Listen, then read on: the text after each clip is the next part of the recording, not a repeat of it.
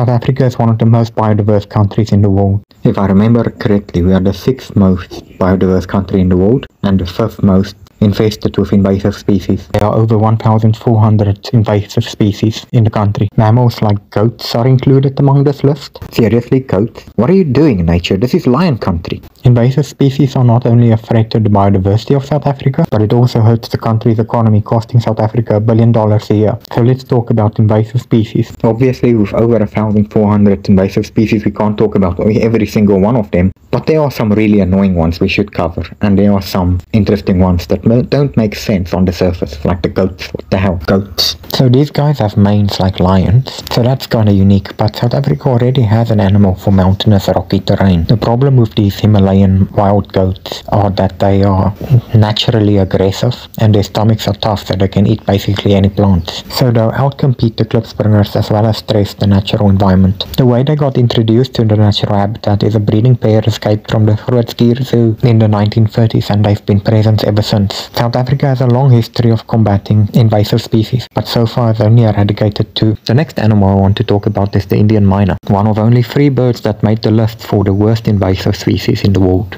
So the problem with the Indian myna is they drive away native birds from the areas they inhabit, because they are territorial birds and they hang out in flocks and they are quite aggressive. In Australia, some municipalities actually give 2-for-1 vouchers when you buy native plants. The purpose of this is to create habitat for the smaller birds that are disturbed by the Indian miners, and this way communities can get involved with safeguarding the local birds by disrupting the miners when they nest in people's gardens and so on. If Indian miners are not native to your country, the best approach is to shoot on sight. They are more than just an invasive species, they're a pest and they get out of hand quite easily. In countries where the Indian miners are not native, they tend to avoid the native trees for nesting and prefer artificial structures. In South Africa, they escaped into the wild in 1902, and because their territorial instincts are so strong, they've been kicking out other birds from the nest and killing their young ever since. When it comes to aquatic species, there's quite a few invasive species in the country. A lot of fish have been introduced for sport fishing as well as for food fish. Think Atlantic salmon, largemouth bass, common bass, Nile tilapia, common carp, silver carp,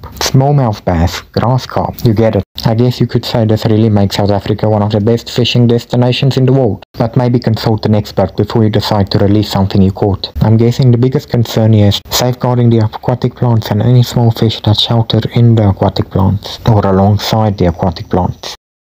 Speaking of aquatic plants, we have problems with aquatic plants as well. Nearly a third of South Africa's total fresh water is lost to alien plants. The news in South Africa simply refers to these alien plants as the water thieves. Pine trees are believed to be the main culprit due to their presence in catchment areas, blocking any runoff from rainwater meant to collect in rivers, lakes and dams. South Africa is already a water scarce country. Between 2015 and 2019, Cape Nature spent 40 million rand clearing some of the trees in their province. But in all honesty, South Africa's got a long way to go.